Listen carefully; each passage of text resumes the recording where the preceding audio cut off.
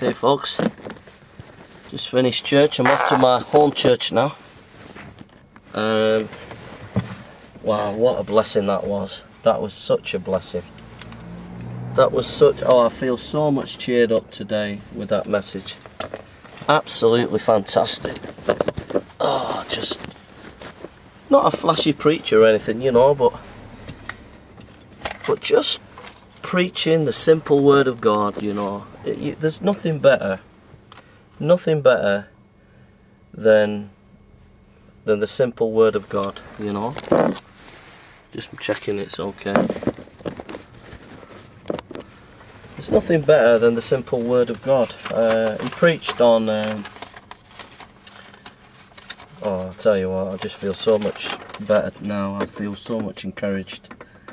That's the word of God for you folks. The word of God is just, oh, I just feel so blessed. I just feel so tanked up, full of energy and hope and strength. Psalm 130, he preached on this. Out of the depths I cry to you, Lord. Lord, hear my voice. Let your ears be attentive to my cry for mercy. If you, Lord, kept a record of sins, Lord, who could stand? But with you there is forgiveness, so that we can with reverence serve you. I wait for the Lord, my whole being waits, and in his word I put my hope. I wait for the Lord more than the watchmen wait for the morning, more than the watchmen wait for the morning. Israel, put your hope in the Lord, for with the Lord is unfailing love, and with him is full redemption. He himself will redeem Israel from all their sins. And he preached on that, and oh man, it was just such an encouragement. And a couple of other scriptures which I'll read. Psalm 147, and I'll just share what he said in a minute. Psalm 147, verse 4 and 5. He telleth the number of the stars, and he calleth them out by their names. Great is the Lord, and of great power. His understanding is infinite. And then that beautiful passage, I think it's on the back here, Hebrews chapter 10. I just feel so blessed. And Hebrews 10, verse 22-25 says, Let us draw near with a true heart, in full assurance of faith, having our hearts sprinkled from an evil conscience, and our bodies washed with pure water. Let us hold fast the profession of our faith without wavering, for he is faithful that promised. And let us consider one another, provoke one another to love and good works. Amen. Amen. I'm going to get off and drive. I've got to go over to the south side of Manchester now to church. So it's going to be a bit bumpy, so I don't want you to fall over. So there we are. So yeah, so we're off to south side of Manchester. Oh, I just feel so much better, so much encouraged, you know.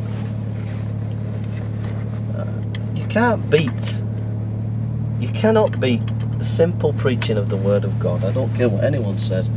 The church can modernise as much as it wants, but you get a preacher that preaches the simplicity of the word, and wow, it's just fantastic. Just feel so much encouraged. Let's get out of here. Two people are parked at the back and at the front, so making it difficult. People are very warm there, very friendly, and the worship's very simple, nothing flashy. Simple preaching, simple worship, sincere people. Can't beat it really. I'm off to my home church, and they're the same. Simple people, simple words, simple worship. So can't beat it really.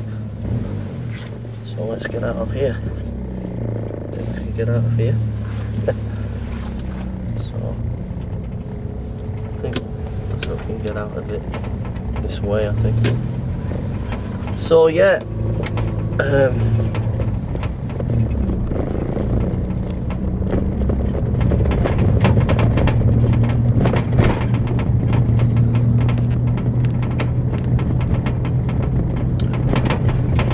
first of all, we had communion, and what a blessing communion is, to remember the Lord and what He's done for us. And it puts everything in perspective, all our problems, all our issues, all our difficulties, all the challenges that we face. So we think about the Lord, what He's done for us.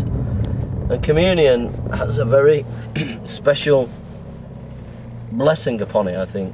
You know, the Lord blesses communion. And I was blessed by taking communion, remembering what the Lord had done for us. And so that was a real blessing, real uplift, real encouragement. And some of the songs that we sung, Nothing But the Blood of Jesus, you know, stirred my heart, just stirred my heart to faith. And I thought, yeah, hallelujah, that's it. Nothing but the blood of Jesus. When I start to think about the blood of Christ and what He's done for us, it kind of puts all our problems into perspective, you know. Nothing but the blood of Jesus. Some of those hymns was awesome. It just really lifted me. And then this guy got up from London who was preaching, and my kind of guy, really. My kind of guy. Humble, gracious man of God. Just read the word. Nothing flashy.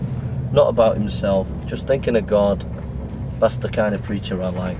Really, really good. And he was talking about things that sap our hope, you know, and he had an illustration. He had a basin and he poured water in it, and he's saying that's like us, our hope gets sapped. What saps our hope? And he said a couple of interesting things. He said sin, and then he said unconfessed sin, and then he said pretense. I thought that was a good one, where we pretend to be something that we're not, where we pretend to be stronger than we're not, or we pretend and we pretend and hide away our real problems, you know. And I thought that was really good. He said, let's just be honest. Let's be honest that sometimes we feel weak. Sometimes we don't feel as strong as we ought to. And then he told a story of an experiment on rats, which he said it wouldn't be politically correct. And the story is that they put these rats in water and let them swim for 15 minutes. They couldn't swim no longer than 15 minutes. Then they pulled them out, wiped them down, put the rat in the water, let them swim for 15 minutes, pull them out, wipe them down, put the rats in. They did this time and time again. And then they found that the rats could only swim 15 minutes, and they did it loads of times. In the water, out the water, in the water, out the water, in the water, out the water, you know. But then they put the rats in, but didn't get them out. Because the rats had learned that every 15 minutes they would get help.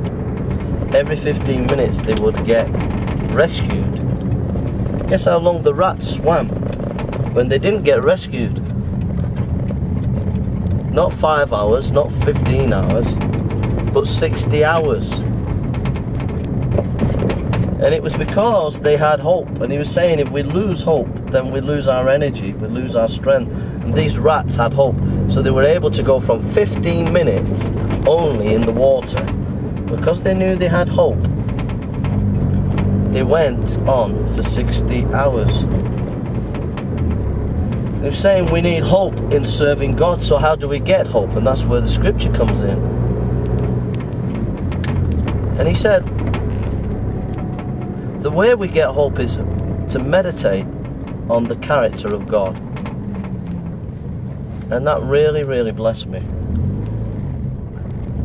The character of God.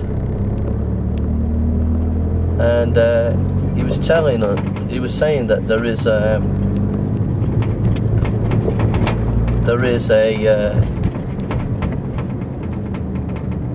kind of scientific experiment to discover particle waves, and they've found these stars, and there's millions and billions of them. As they were going and looking for these particle waves. They found these, like, I think they're neutron stars. And within a 15-mile radius of a neutron star, it has the same amount of power as the sun. It's only 15 miles, which is the size of London. But it has the same power as the sun. And he said that's the equivalent of the energy stored in a proton star, or a neutron star, sorry. It's the same energy of all the people of the world, which is 7 billion, was squeezed into that sugar cube.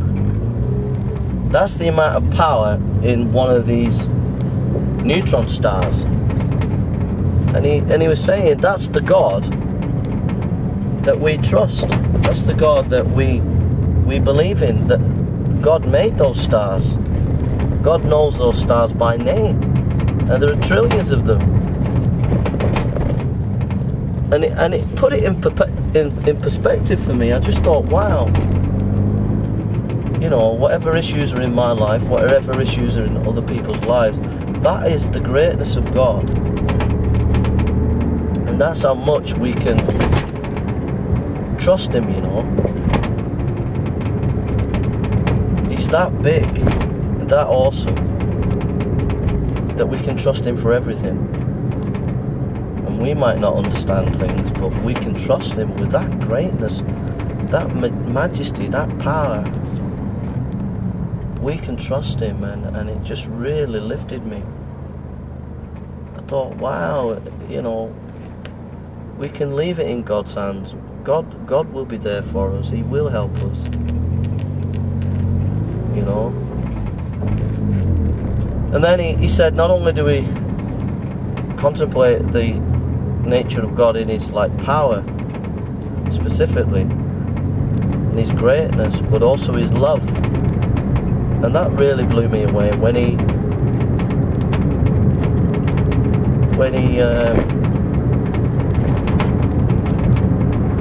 gets really busy here. It's really busy. Just now, we're down near Piccadilly Station. He talks about the love of God, and he quoted 1 John chapter 1, verse 7 and 9. If we confess our sin, He's faithful and just to cleanse us from all unrighteousness. And that Christ does wash our sin away, and He is there with us, you know. And you know something? By meditating on these truths, you know, a lot of things in my mind just melted away.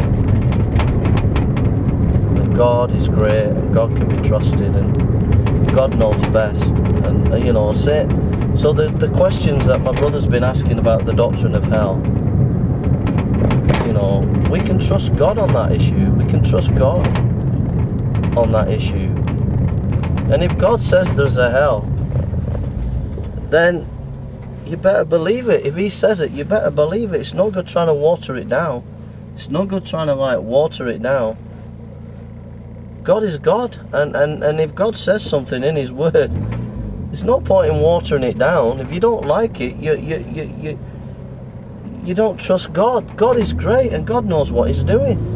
So who are you or me to question God? Do you know what I mean? It's really, really busy here, folks. I've got to concentrate.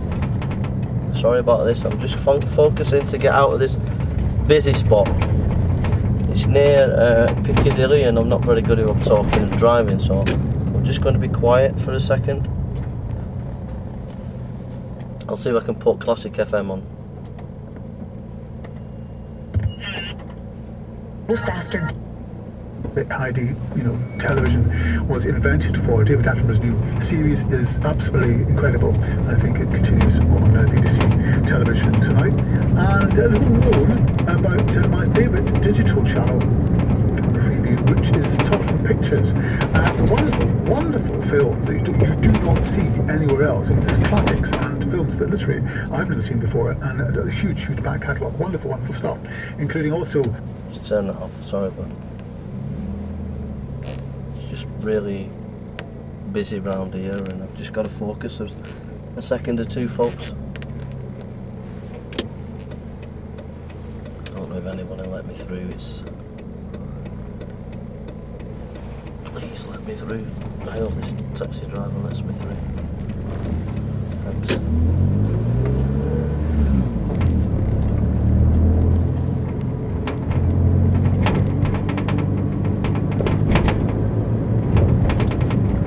So yeah, so on the doctrine of hell, you know, I've got no problems with it, because at the end of the day I trust God, and if God says something in His Word, then that's it. And one of the things that my friend keeps saying about the doctrine of hell, it's not very clear. It's not very clear.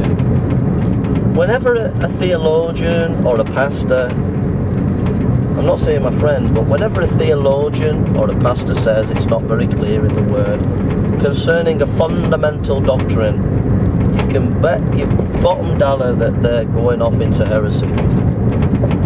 Because that's how heresies start, when that kind of language is happened, you know. Whenever you hear a theologian or a pastor say it's not very clear in the Word of God, and it's a fundamental issue, fundamental doctrine, then they're on dodgy ground. And I can tell you that with authority. I spent 8 years full-time in academic study, and I've heard countless theologians and pastors in these seminaries and academic scenarios where they always say on the fundamentals it's not very clear, and you look under the bonnet of their theology and they're all over the place and heretical. Secondly, you know, if you're going to listen to rubbish theologians, you're going to get rubbish theology. And if you start undermining the doctrine of hell, you're listening to rubbish theologians, and you're just going to get rubbish theology. You want to read the good, solid, orthodox Christian writers on the topic. And so all these debates about the Hebrew word for Sheol, or the Hebrew word for the Greek word for Gehenna, you know, if you're looking at the wrong sources, you're going to get your head messed up. You need to be looking at the orthodox sources and the good sources. You know, that's on the doctrine of hell. On the issue of working and serving God in Manchester on a Saturday, I got a bit of a unkind text by somebody. I don't know who it was, but the text was something like concerning Saturday. Oh, well, you know, you do your own thing on a Saturday. You go off and do street preaching, so you got to practice what you preach. And I kind of thought to myself, who sent me this text? Because I didn't know who sent it me, you know. But it was quite unkind, really. To be honest, you know,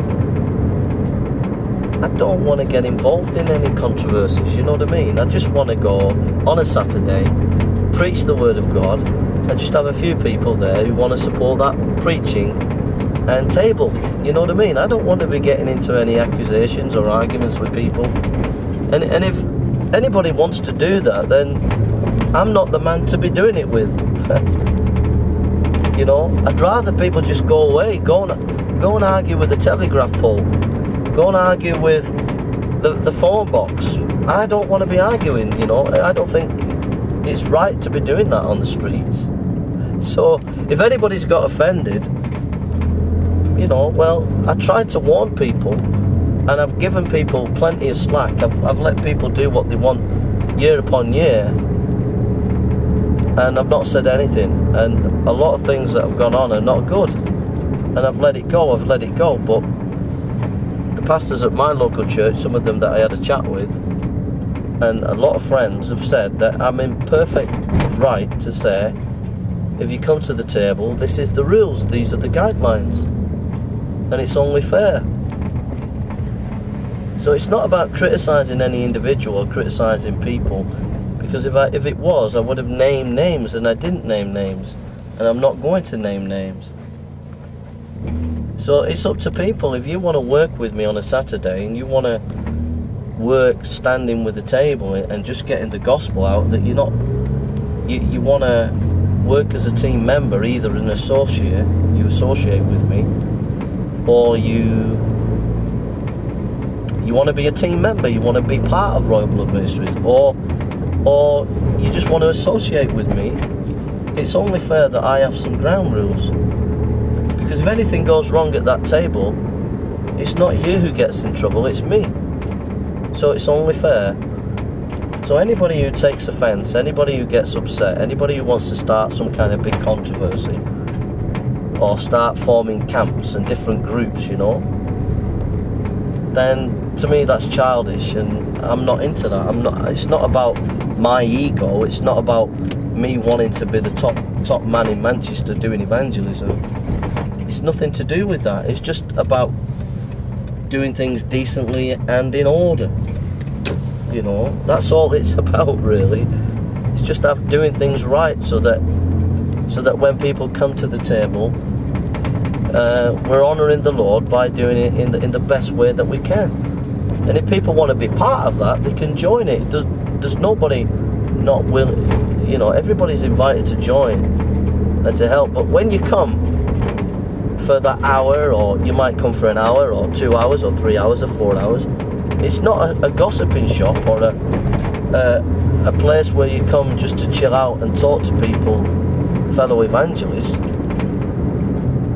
where you're just having a chat with fellow evangelists and hobnobbing and chatting away. It's not. No, we're trying to do a work, so when you come, you work for that hour or 3 hours, however long you come, and support each other as a team.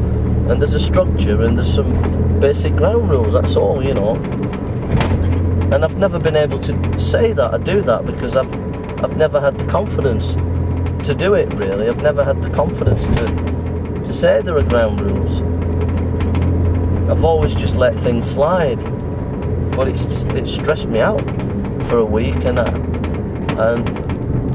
don't want to get stressed anymore. I want things to be done right. So please, you know, don't take offence. It's not to be any individual or whatever, but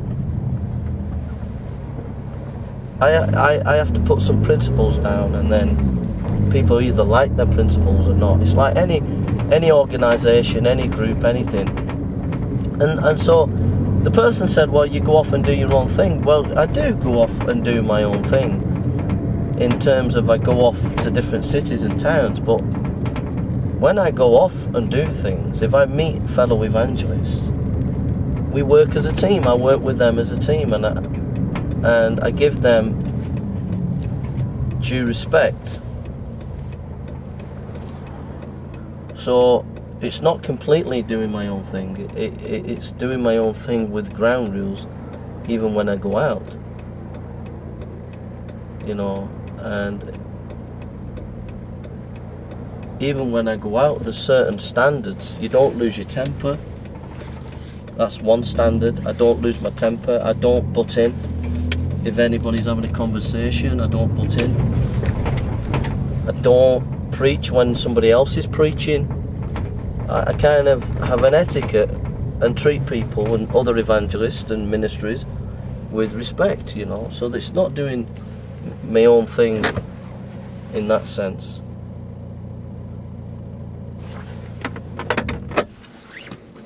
So those are my thoughts. So anyhow, I'm tremendously encouraged today. I was a bit discouraged this morning, but I'm feeling a lot better now. So, you know, God's good. Just being in the Word, being with God's people, praying, praising God. It's just nothing like it. I just feel so blessed, so encouraged. And yeah, just being in the Word, it's amazing. So here we are. So, God bless you folks.